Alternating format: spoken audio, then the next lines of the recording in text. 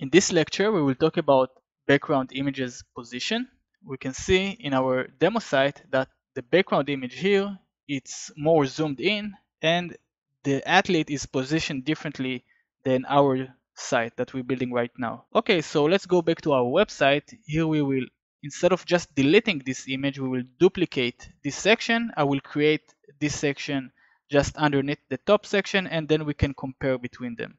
First thing, let's just delete the image widget and immediately we can see that the height of the section dropped. Now the section height is set by the right column. I think the first thing to do just to increase the height of the section, so we'll go to the section settings and here under height we will change it to min height and we can set it to be maybe 500 or 550 pixels. After we change it, we are facing a new issue. The section is tall, however, the columns inside the section are in the middle of the section and they don't take the full height of the section. If you remember that earlier we set it up to be in the middle over here, and if we will change it back to the default, which is top, it won't solve the problem because now it starts from the top, but it's still limited to the height of the right column, which is the highest column between the two. What we would like to have is both columns to take the full height of the section and all the elements inside the columns to be centered. We can achieve that by changing the column position to stretch, then both columns will take the full height of the section and the elements will be centered inside.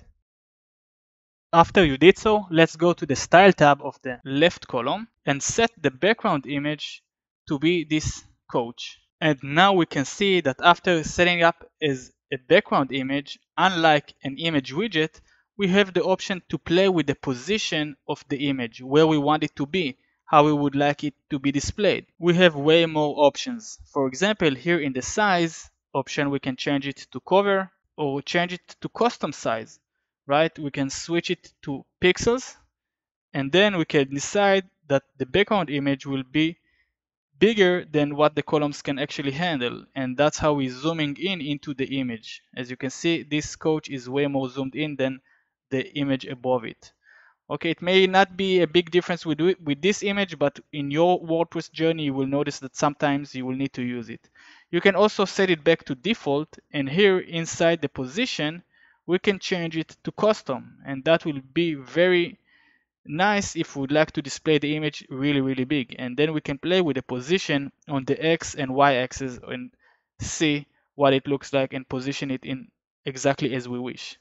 So again, you have many options to play with it. You can style it and display it however you want. I'm bringing it back to this option, and now I can just see how it looks on the full screen. And of course, I also need to make sure it's looking good on mobile and tablets, and therefore I'm going to switch to mobile. So we have some changes to make. We need to position the image better so we will see the coach, and we can also make the column just a little bit taller so we can see more of the picture, more of the image. So let's start by positioning the guy better. So here we will go to position or size. Any of them, doesn't really matter. You'll need to play with it with your own image, of course. I'm going to change it to top center or even custom and just play with the position like so. And if we would like to make the column higher, we're just going to drag a spacer element into this column and make the spacer bigger, something like that. Now, of course, the spacer element not going to affect the way it looks on tablets or desktop because the right column, the one that set the height, is taller than the spacer height. So the spacer widget only going to affect the mobile view.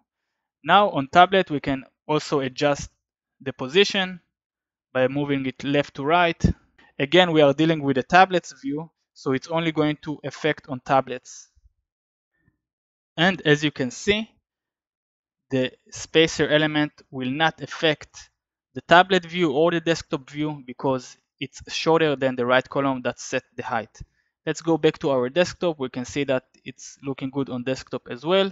And now we can delete the first section. We're going to keep only the second section, update the page, refresh it, and it's looking amazing. In the next lecture, I'm going to show you how to reverse the order of the columns on mobile and also how to animate the elements.